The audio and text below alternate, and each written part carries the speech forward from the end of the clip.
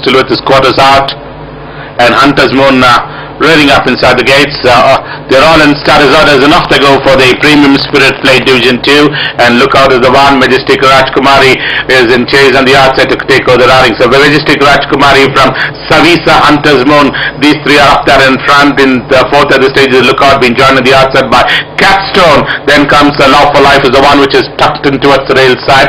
Behind them is As Good As It Gets. Then comes Good Word, being joined towards the inner railing by Indian Brahmos, and the one on the outside is Astron.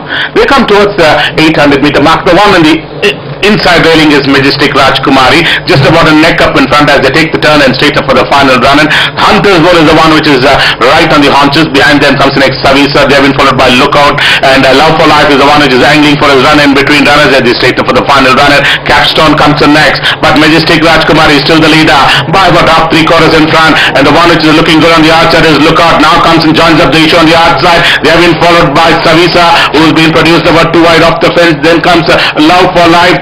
Capstone, As Good As It Gets, is trailing about 4 wide off the fence, but it's Lookout the leader by about half in front of As Good As It Gets. Now coming with a tremendous turn on the outside. As Good As It Gets, Capstone, that's the one to look out. Then comes the other runners of Love for Life, Savisa, Indian Brahmos. Then comes the other runners of Majestic Rajkumari. They have been followed by Good Word, Astron, and ending up last was Hunter's Moon. Your attention